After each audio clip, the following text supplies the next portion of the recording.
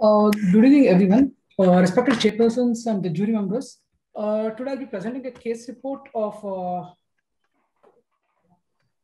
Today I'll be presenting my paper on identification of suspect by bite mark analysis. There are two case reports, one on dead and one decayed individual and one on living individual. So a bite mark is known as the registration of the cutting edges of teeth on a substance caused by jaw closing. So McDonald has defined it as a mark made by the teeth either alone or in combination with other mouth parts. The scientific premise regarding the bite mark analysis is stemmed from the fact that the human dentition is not identical from person to person because the tooth arrangement is unique in individual based on the tooth arrangement, either the intact teeth, decayed teeth, replaced teeth, or the prosthesis. Based on these permutations and combinations, the teeth can be arranged into the 1.36 and 10^26 combinations. This uniqueness is reproduced in the bite mark. So bite marks are specific to a person as DNA or fingerprint analysis. Similar, no two individuals will have the exact same dentition in regards to shape, size, and alignment of the teeth. The usual occurrence of bite during the sex and possible uniqueness of dentition is relevant to our forensic investigation. Bite marks are often observed at crime scene on various parts of the human body, although they are common in certain parts of the body. In addition, no body part is immune to bite marks. These marks are not commonly observed in physical assault cases, but are common in sexual assault cases and are observed in both homosexual and heterosexual cases.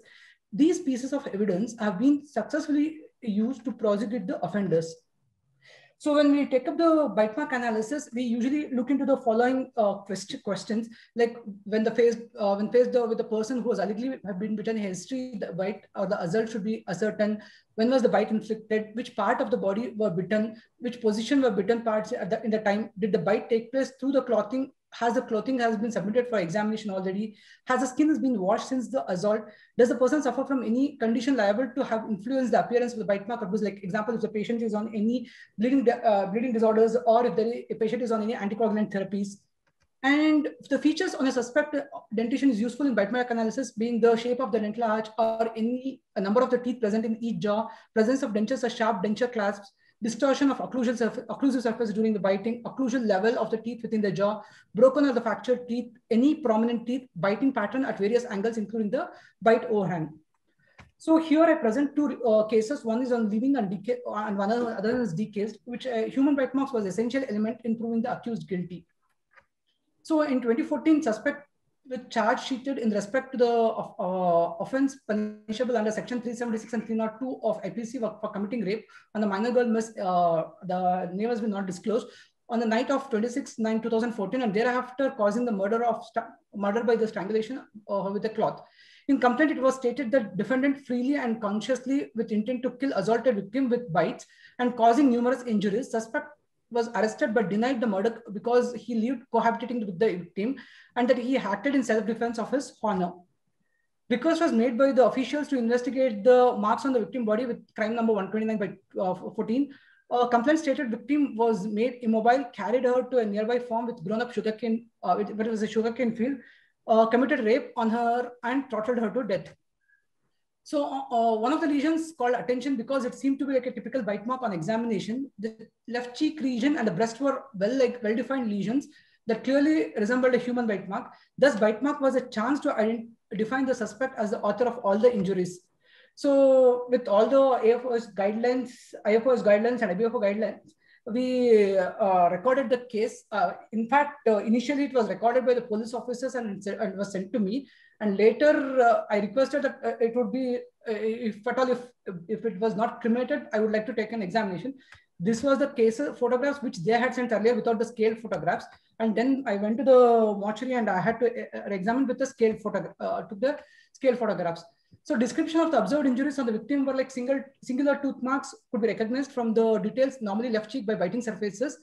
Bite marks showed all anterior, superior, and inferior teeth from canine to canine, numbered according to the 3 to 3.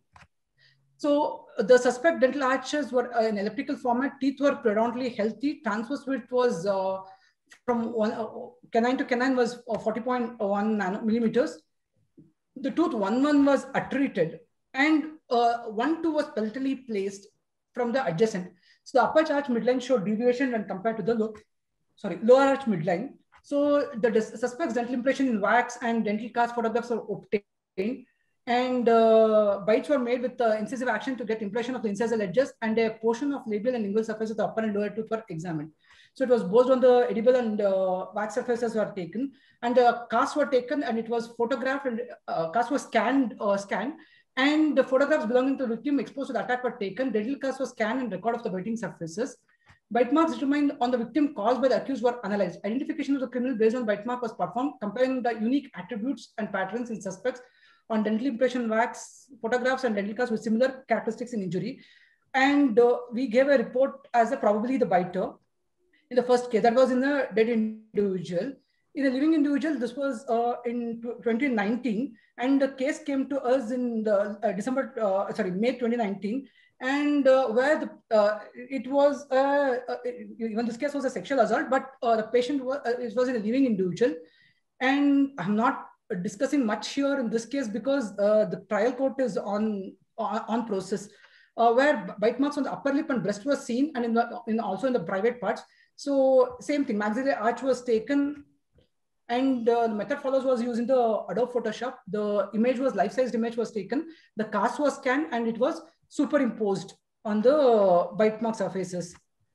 So the present case report displays a great significance of bite mark in forensic investigations. Bite mark value in forensic dentistry relies mainly on the uniqueness of human dentition, and this asserted oneness is reproduced and recorded in the injury. When analyzing a bite mark, a very important step, when analyzing bite mark, a very important step is to compare the dental features between a subject, dentition, and the bite injury. The comparison of bite marks and the teeth model can be done by two methods like odontogram or odontometric triangle method, that is the objective, and superimposition method, that is the subjective. In present, we chose to analyze the bite marks using the comparison between the photographs of the victim and scan cast images of the suspect, because it is a cheap, fast, and trustworthy method. And bite mark evidence in court presentation has a current hurdle because deformations left by the suspect's dentition, irrespective of techniques used to analyze the bite marks, there will always be wrapping and shrinkage of the distortion.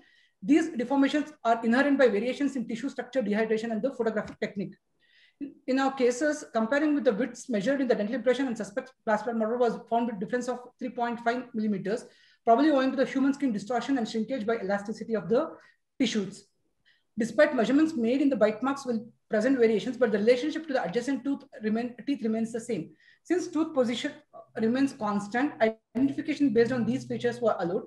Individual characters. This concept can be applied to diastema, rotated teeth, missing teeth, teeth out of arch, intercanine widths, incisal grooves, or any other recognizable tooth features. In the first case, one tooth was palatally placed, which was a very valuable feature in identifying the bite mark on the superimposition. So the confrontation between the victim and dental impression is in the suspect demonstrates 4:3. And same are also present in the suspect.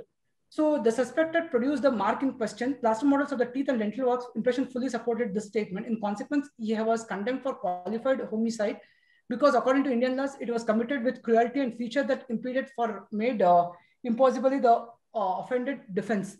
So this was extract from the court orders. The High Court has referred the same. They are useful in identification because the alignment of the teeth is peculiar to the individual. Bite marks may be found in materials left at the place of crime. Example, foodstuffs such as cheese, bread, butter, fruit, or in humans involved in the assaults. When either the victim or the accused may show the marks, usually on the hands, fingers, forearms, and nose and ears. So in the case report 1, the accused was sentenced to lifetime imprisonment in a fully closed regime. This was the judgment copy which is available on the internet. And case report 2, it is still in the trial court. To conclude, while the criminal may lie through his teeth, his bite marks reveal all and do not lie. I thank Opportunity ISR for giving me opportunities to present my paper. Thank you, everyone.